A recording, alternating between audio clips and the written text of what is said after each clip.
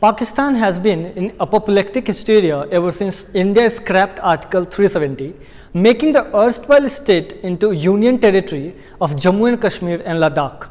The temporary provision of Article 370 has been removed legally and constitutionally as per the legal minds of this country.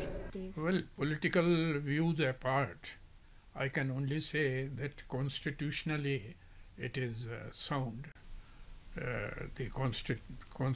No constitutional or legal fault can be found in it, and the government has carefully studied the matter and taken into account all considerations.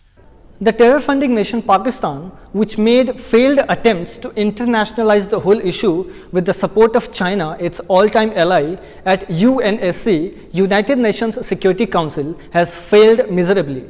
MEA spokesperson Syed Akbaruddin said that this is our internal matter and talks will only happen with Pakistan once Pakistan stops sponsoring terrorism. Now let's understand what difference will the scrapping of Article 370 have. Article 370 granted special status to the state which was very discriminatory in nature. It will now have the same power as all other union territories and other states. All the laws like RTI, RTE and other laws of the Indian Constitution will be equally applicable, which was not the case earlier. It will not have a separate constitution and flag, which was the case earlier. Now people from other parts of the country will be able to buy property in the Union territory of Jammu and Kashmir and Ladakh.